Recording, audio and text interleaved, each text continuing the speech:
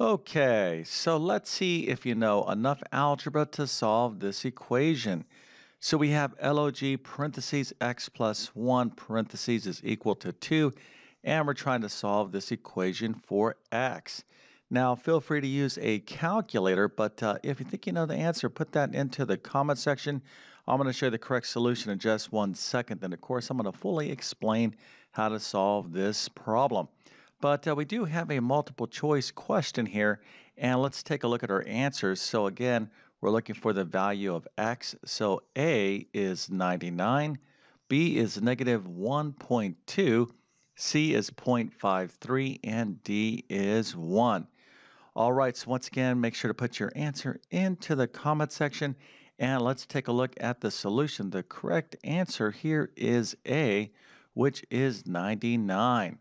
Now, if you got this right, well, you definitely get a happy face and an A plus. You'll be like, Mr. YouTube Math Man, I don't even know what log means in algebra. Well, this is typically taught in like second year algebra courses. So it's very possible that you have not yet studied this, but this is actually not that difficult. And this will be a nice introduction to this topic, which is logarithms. So let's see how to solve this type of equation now. Okay, so here is our problem. And before we start actual steps to solve the problem, let's talk about a couple quick things here. So logarithms or logarithmic functions, okay, have an inverse, okay? Its inverse, the inverse of a logarithmic function is an exponential function. That's basically what I want to say here. And the inverse of an exponential function is a logarithmic function. But here's what I want you to kind of know. Anytime we see a logarithmic equation, okay, we want to express that as an exponential equation. And anytime we see an exponential equation, we're going to use logarithms to solve. So let me just state this again another way. When we see a logarithmic equation, okay, you got to be thinking in terms of exponential, and I'll show you what exponential function looks like here. And when you have an exponential function, you got to be thinking in terms of logarithms. Let's see an example of this right now.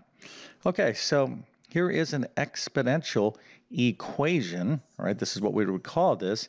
And here is an equivalent way to write this. Now, we're going to talk about how this is done in just 1 second, but an exponential equation is something like this. 2 to the x power is equal to 9. We're trying to solve for the variable when the variable is in the exponent location. So let's look at this here. 2 to the x is equal to 9. This is much, much different than this equation. X squared is equal to 9. So don't confuse the two, right? So this is a quadratic equation. To solve this, we simply just go and take the square root of both sides. So x is equal to positive negative 3. No problem, right?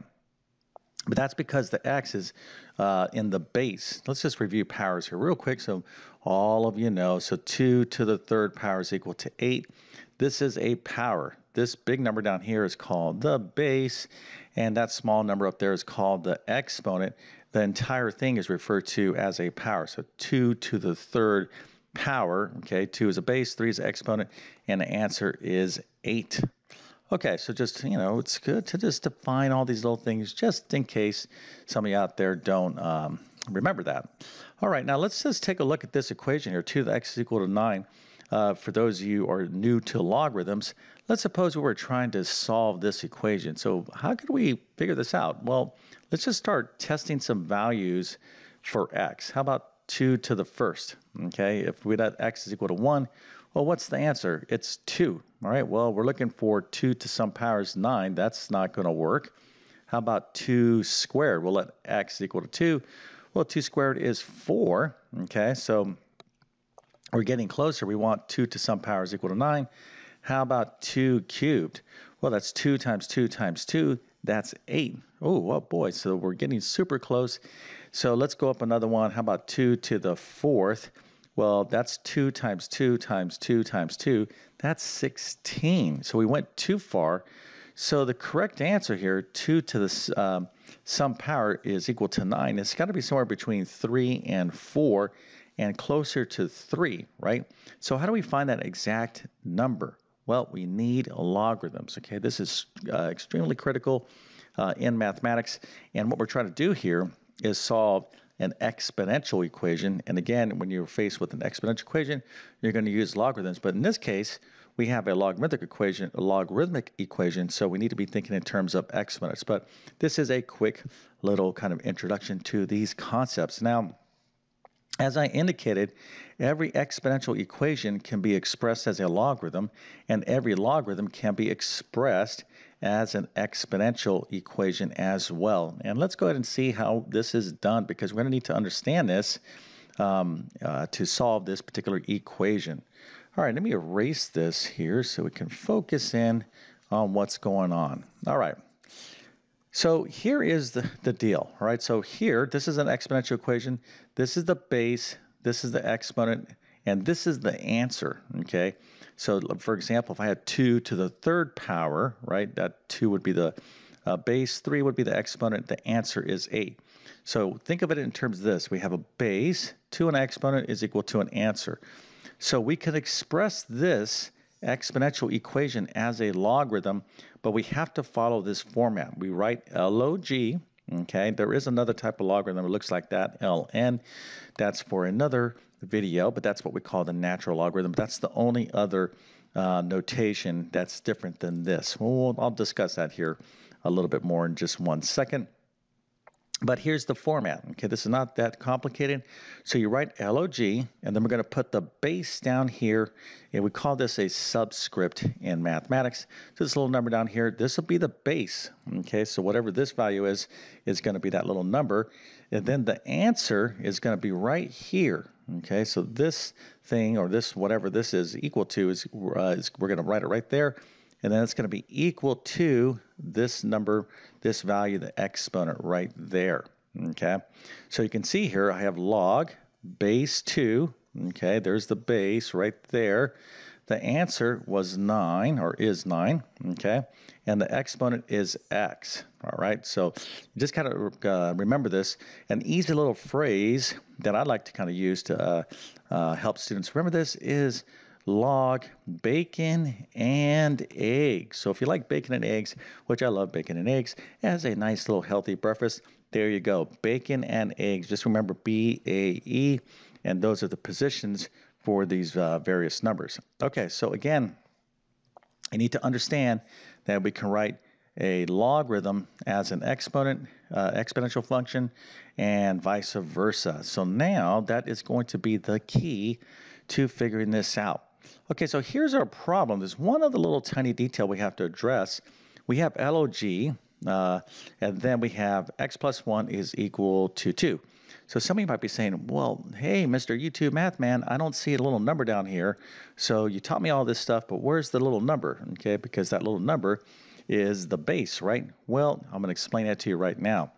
Anytime you see log and there's nothing next to it, there's no number, for example, like log base 7 or log base 2, and all you have is just log by itself, well, what we're referring to is the common logarithm.